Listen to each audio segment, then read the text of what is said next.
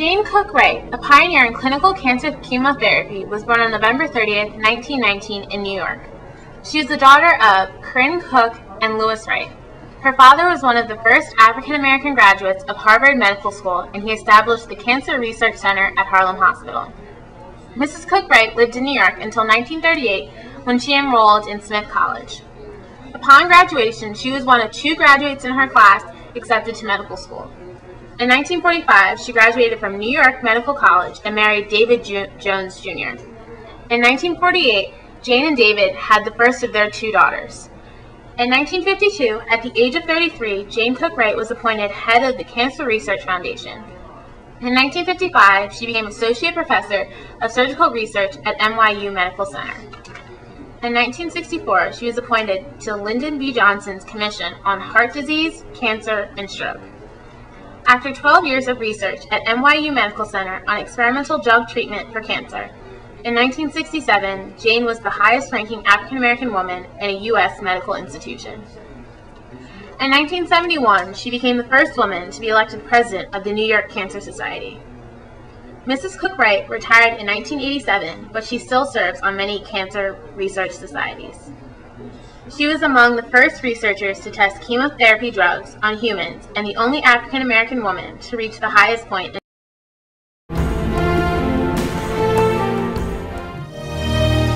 The Conquer Cancer Foundation of the American Society of Clinical Oncology is honored to pay tribute to one of ASCO's founders, Dr. Jane Cooke Wright, by naming a Young Investigator Award in her honor for her years of dedication to the field of oncology and passion for fighting cancer.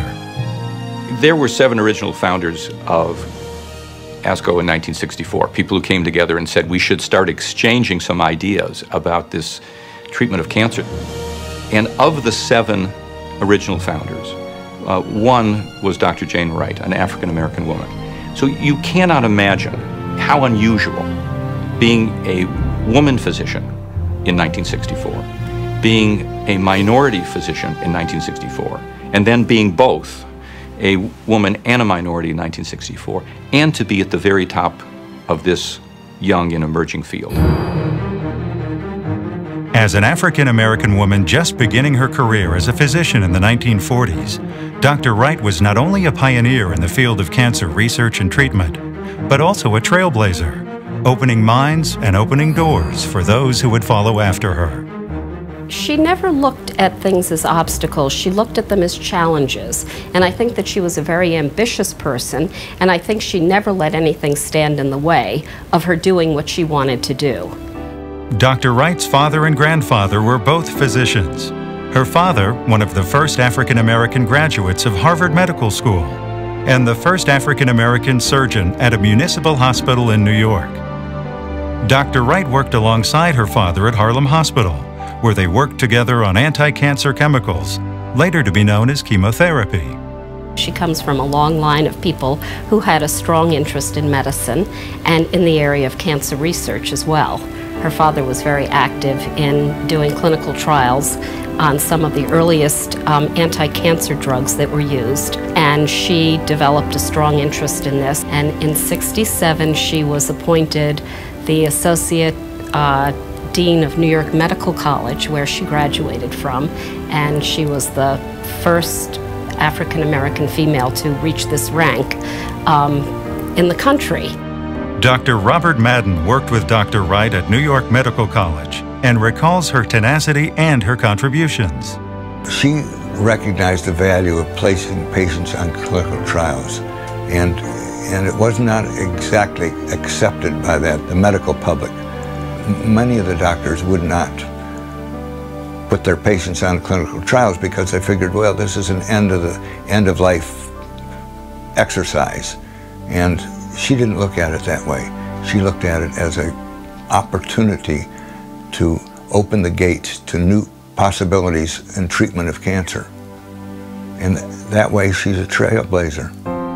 During her career, Dr. Wright analyzed a wide range of anti-cancer agents, explored the relationship between patient and tissue culture response, and developed new techniques for administering cancer chemotherapy.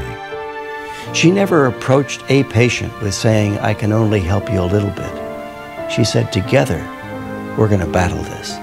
She is not only emblematic of the kind of a caring physician who you'd want to have or who I'd want to have as my doctor, but also as the role model and mentor of young physicians who would receive their training from her. Although she retired in 1987, she still shows the same unwavering dedication to the field and to ASCO, and marvels at the organization it has become. I think that every recipient of the Jane Wright Young Investigator Award needs to have an opportunity to really review her life and therefore appreciate her legacy. They are following in her phenomenal footsteps, you know, with tenderness towards patient care, with rigor towards scientific investigation, with focus that is always external and always on the patient.